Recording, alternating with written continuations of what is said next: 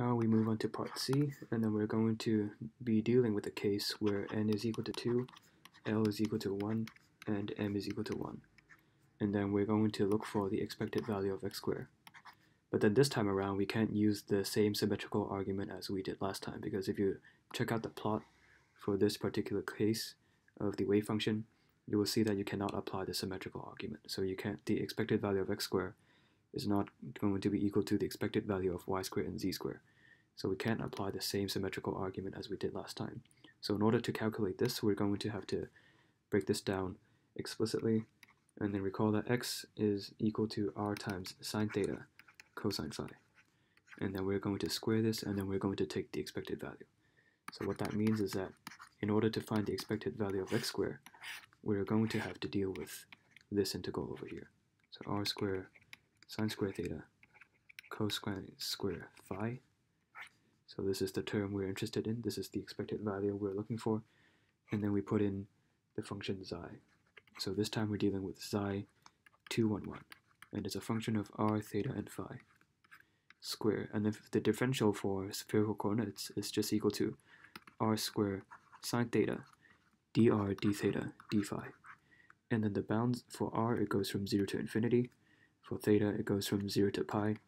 And then for phi, it goes from 0 to 2 pi. So in the end, what we want to do is to solve this integral. So first of all, what exactly is xi 211? So you can check back on one of the previous problems. We explicitly derived the expression for this function xi 211. So I'm just going to copy that, the result we obtained from that problem. And then in that problem, we found that this function is equal to 1 over the square root of pi a divided times 1 over 8a squared times r times e to the power of negative r over 2a times sine theta, and then times e to the power of I phi.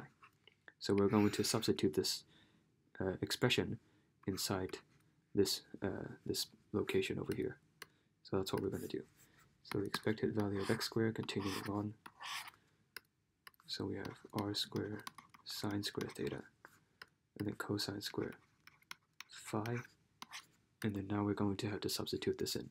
So we have these constants. I'm just going to put those outside of the integral for convenience.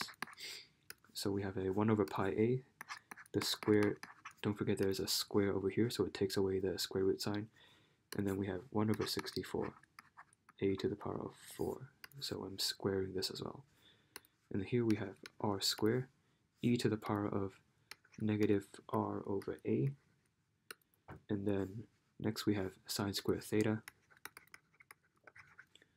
And then this e term over here just goes away because don't forget we're taking the conjugate and then squaring. So we're multiplying the original function with its conjugate. And so that so what happens is that you're going to have this term, and then when you take the conjugate, you're going to have an e to the power of negative I phi, and then you're going to multiply both of these together so that both of them will cancel out. So this term will just cancel itself out. We don't have to worry about this. And so this is what we have inside the integral, and then we just copy down the differential, r squared sine theta dr d theta d phi. And then the bounds for r goes from 0 to infinity. So as before, I'm just going to write this down. So I can group up these constants together. So 64 pi a to the power of 5. And then, so now let's try to clean this expression up a bit. Let's try to group up the terms together. So for the r squared terms, you can see that we have these 3 r squared terms. So it becomes r to the power of 6, and then we also have this term that is related to r. And then let's look for the theta terms. We have a sine squared theta, we have a sine squared theta, and we have a sine theta. So we combine those together to give us sine to the power of 5 theta, so these go away. And then last of all, we also have a cosine squared phi. So you have a cosine squared phi, and then we write down the differentials. So this whole thing looks like a bit of a mess. So let's try to group things up a bit. So since this term is entirely composed of r terms, I can actually just pull out the r integral to the outside. So we have r to the power of 6, e to the power of negative r over a dr. And note that I can do this because this term is unrelated to theta and phi, and there are no other r terms outside, and then the bounds are all independent of the other terms, so all these terms are just constants, so it's perfectly fine for me to pull this integral out. And then I can do the same for theta, so you can see that we also have a integral from 0 to pi for sine to the power of 5 theta, and then we also have the same thing for phi. We have an integral from 0 to 2 pi times cosine squared phi. So now we're basically just dividing up our integral into 3 separate parts. So now we have 3 separate tasks. We need to solve these 3 integrals. So let's tackle them one by one. So the first one, this one is the one that has r as a variable. So we have r to the power of 6, e to the power of negative r over a dr. And then you'll see that this is actually pretty similar to what we've done before. We're going to do this substitution, let u be equal to r over a. So I'm not going to go through the details. In the end, what you're going to get is that you have a u to the power of 6 times e to the power of negative u du, and all this is going to be multiplied by a to the power of 7. So you can try to work this out in detail to see why we get a to the power of 7. I'm not going to go into the details, so we've done this many times already. And then, like before, we're going to invoke the gamma function, and then this integral over here is just going to be equal to 6 factorial. So in the end, this whole integral is just going to be equal to 6 factorial, and we obtain this from the gamma function, times a to the power of 7. So this is the first integral. So we found that this is equal to 6 factorial times a to the power of 7. So now let's tackle the second integral.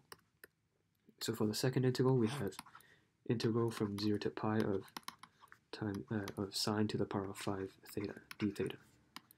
Now to deal with this, I think the best way is to just use substitution. So I'm going to express this integral like this.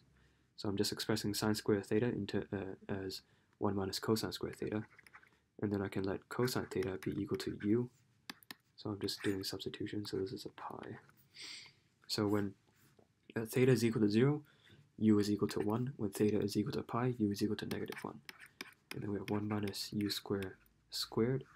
And then doing the substitution, you can see that du d theta is equal to negative sine theta. And so that's why sine theta d theta is actually equal to negative du.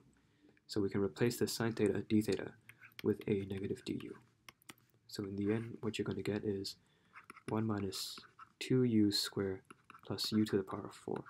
And then I'm going to take this negative sign and I'm going to flip the integral. So it goes from negative 1 to positive 1. And then since this whole thing is symmetric about the y-axis, I can actually take away the negative 1, replace this with a 0, and then tack on a 2. So the integral from negative 1 to 0 is the same as the integral from 0 to 1. So I can just put a 2 here and evaluate the integral from 0 to 1, which is definitely easier because you have a 0 over here. So integrating this should be easy enough. So we just obtain something like this, and we substitute in 0 to 1. So for the 0 terms, all these terms just go away, of course. So all we have to deal with is 1 minus 2 over 3 plus 1 over 5. And then this is just basic fractions. So we have 15 minus 10 plus 3. So in the end, minus 10, we have 8, 6. So we have 16 over 15. And so this is what this second integral is going to be equal to. So we found that this integral is equal to 16 over 15. So 16 over 15. Now we need to deal with this third integral. And this should be easy enough.